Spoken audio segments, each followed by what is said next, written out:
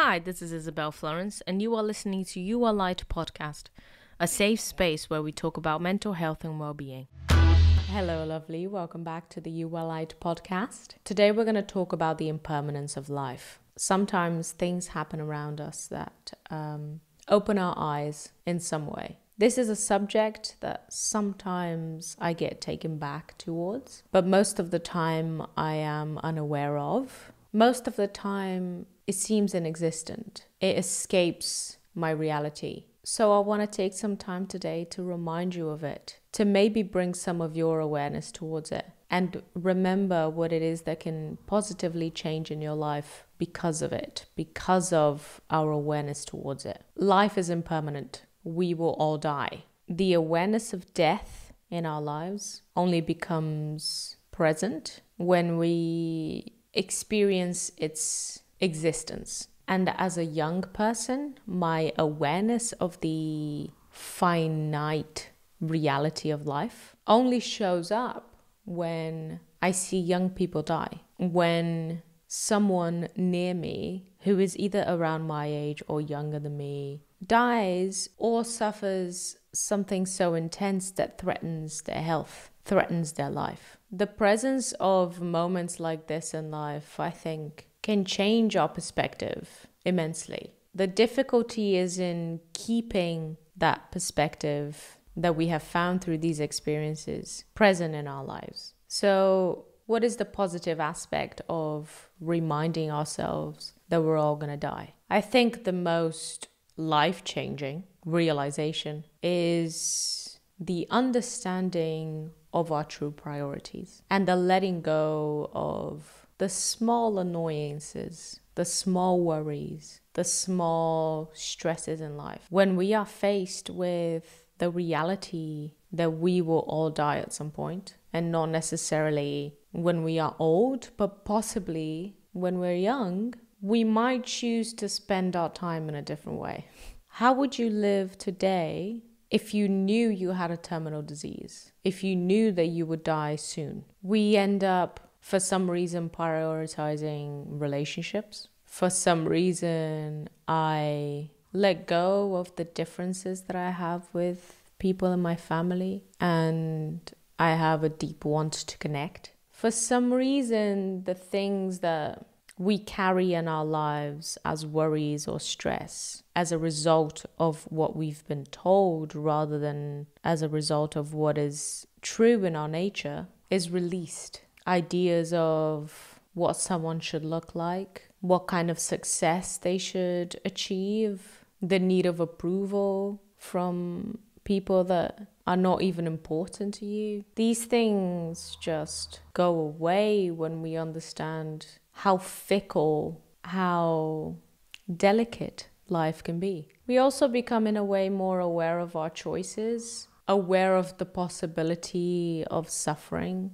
presence in our lives when we make specific choices. When you decide to be vulnerable and attach to people, the remembering that these people might die is quite painful, and at the same time shows you how much you should every day tell them how much you love them, show them how much you love them, take time to spend your present moment with them. In a way, it allows me to let go of what other people might want for me, what other people might believe my life should look like or should be like. It allows you to, in a way, become more selfish with your choices, which I believe is quite healthy.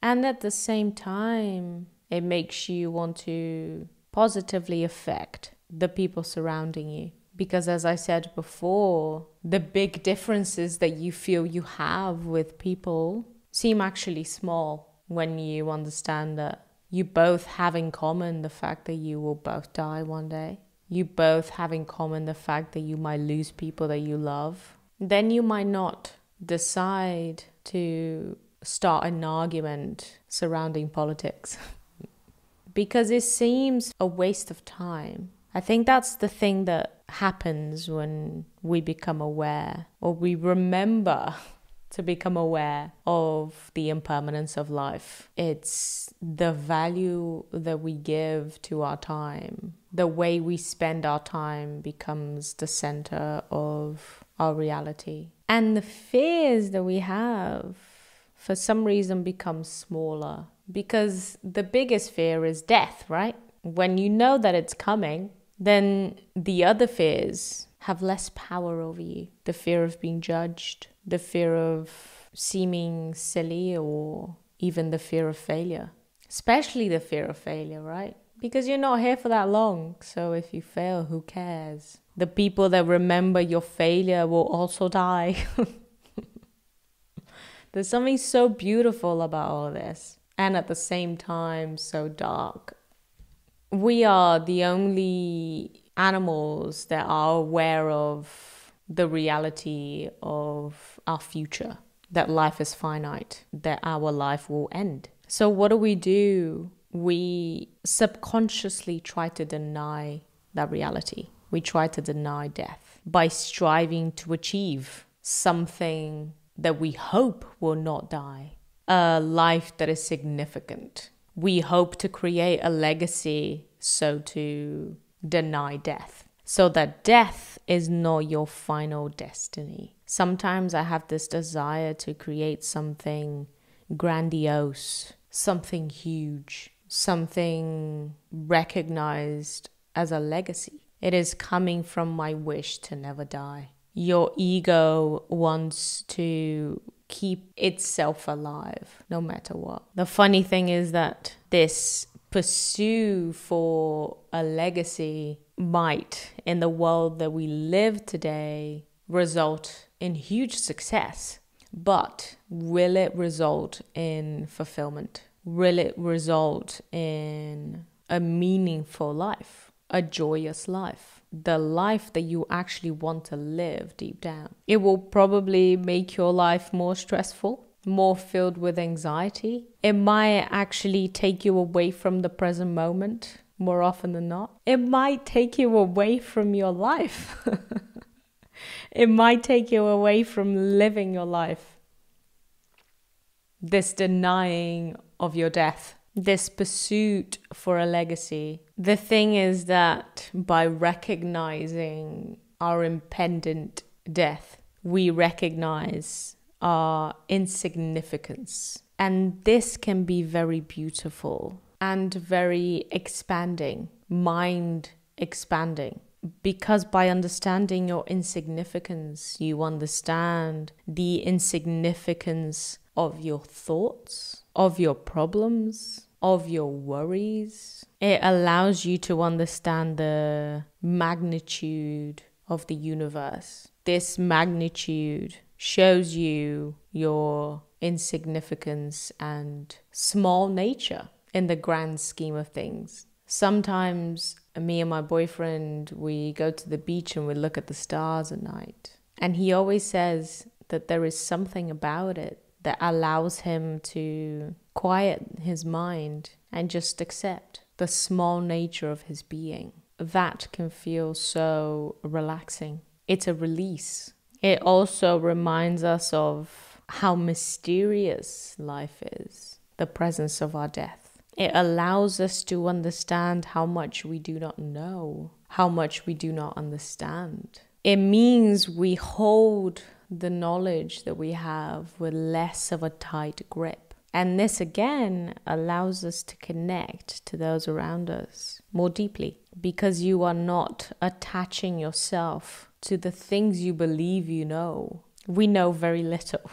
And that for me is such a relief. I don't have to go for this search of trying to hold it all in my mind. All of the answers, they will never belong to me. And even if they did, when I die, they will also be released. Awareness of this impermanence of our lives also allows us to surrender. That is the only thing that we can do, is to trust whatever it is that is beyond us, whatever that thing is that holds that knowledge that we do not have. One day we will die and we will release the self that we believe is our true self. What happens when you let go of all the identities you have created for yourself, all the attachments that you have built in your life? What is it that is present within you, that was present within you when you were born? Not the things that you have built, but the thing that you are. What is that?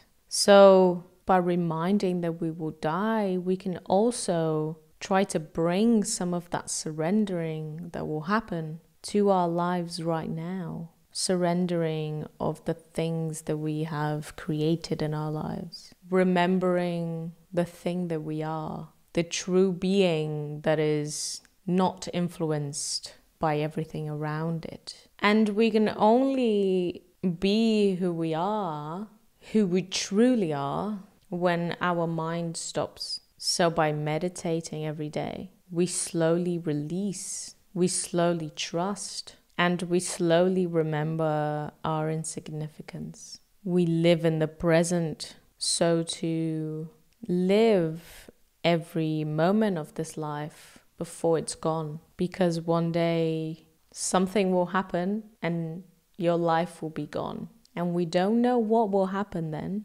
Whether that self, that is your true self, will stay alive in some form, energetically, and travel somewhere else. But what we can know is that we cannot fight this reality. Not by creating a legacy, not by holding on to our identity, and not by making small things in our lives into these huge monsters. Life is finite. It will end one day. And I never want to forget this. And I know I will, but I'll have to keep coming back to this awareness every time I am faced with death.